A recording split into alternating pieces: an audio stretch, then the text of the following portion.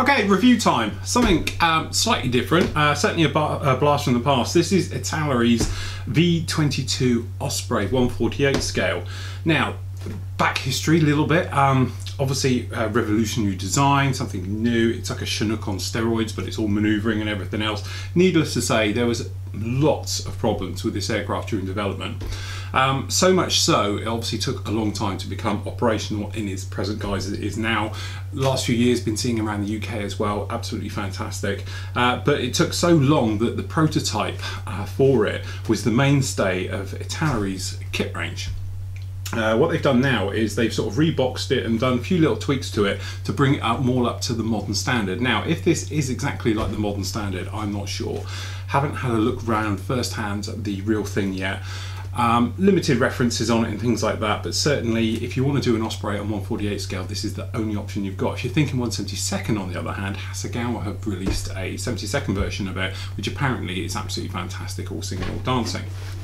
So, usual thing, Italeri, quite a flimsy little box, but you do get some nice sort of artwork on it and everything else like that. It's kit number 2622, running through usual thing, you just get some measurements, a little bit of blurb, not much to be honest going on the box.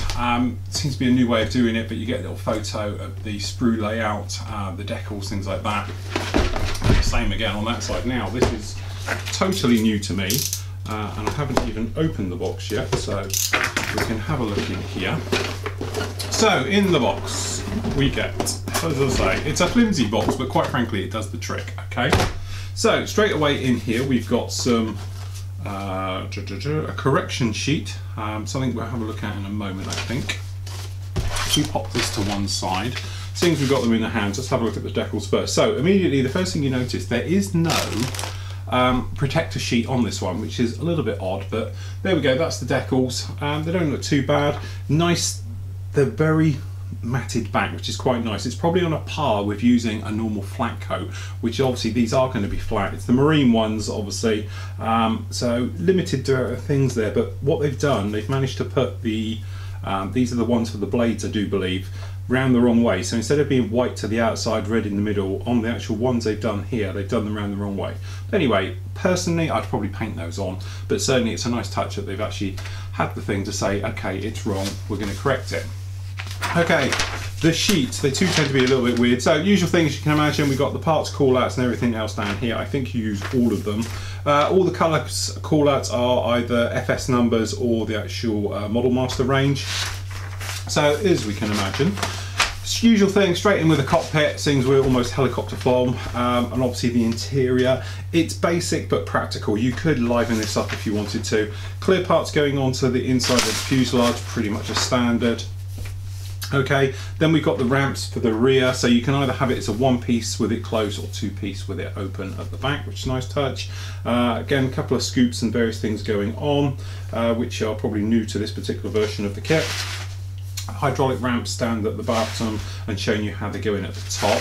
The all-important upper wing area, which is, this is obviously movable and everything else. The other thing as well, you have to remember, it can rotate through basically 90 degrees to be in the stowed configuration, which is quite a nice touch, because obviously then if you want to, you could fold all the blades up and have it on a ship and go through it all like that. Got the usual thing up here, so we've got the engine nauticals, obviously the front end, those big old blades that are going to be on there, some limited detail going on those. Again, something perhaps you could scratch build up and do, but some nice little scooping and differences, and I think that's probably one area where this kit is different to the old one. Okay, a few more little fences going in on there, okay, as I go through, and you can position the engines obviously in the up position, which is its standard landing configuration, rather than being forward. But if you were doing in flight, obviously you could put it on a pole, some little acrylic rod, have it in flight, be a little bit different.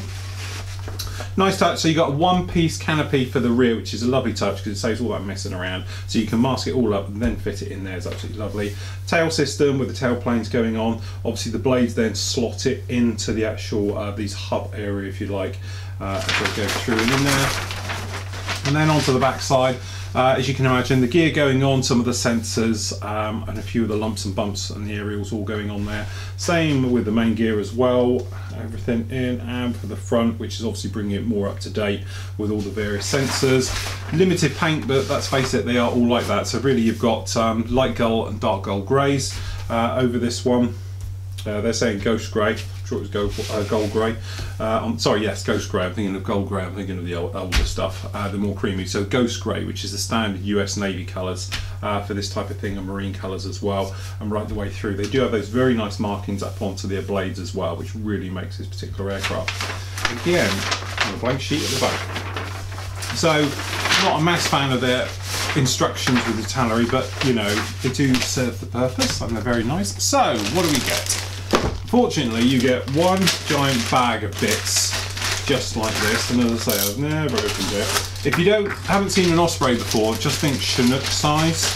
A little bit smaller perhaps than a Chinook, but in that ballpark. So we've got the clear parts, which we'll look at in a moment. Just have that one out of the way.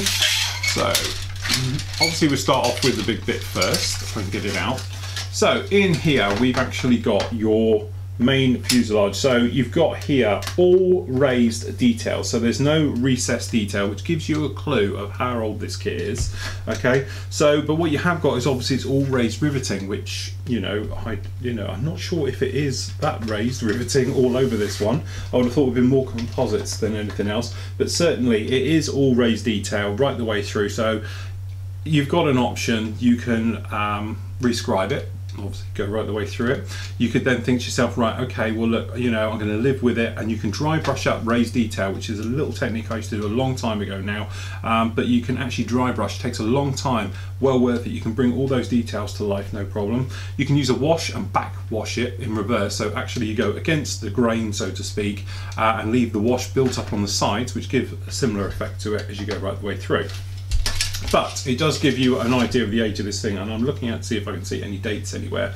But you have got some nice detail texture in the back, which obviously will bring it all to life as you go right the way through. We have got some ejector pin marks. Again, it's showing its age from the kit. If we twist it a little bit, you can probably see down here in this area and generally in. Ejector pin marks on the inside all seem to be recessed in there, which is quite nice.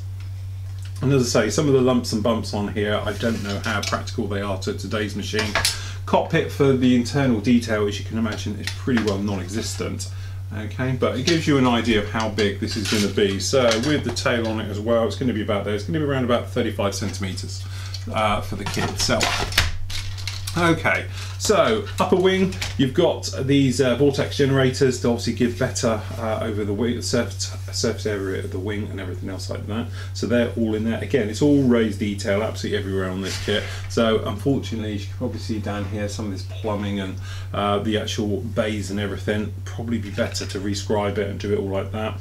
This is the these giant cones for the top of the main rotors, for the rotor heads and the rotor heads themselves, and then you've obviously got the blades. Again, they're recessed. Personally, I'd sand them completely out and start afresh, but generally it's all there.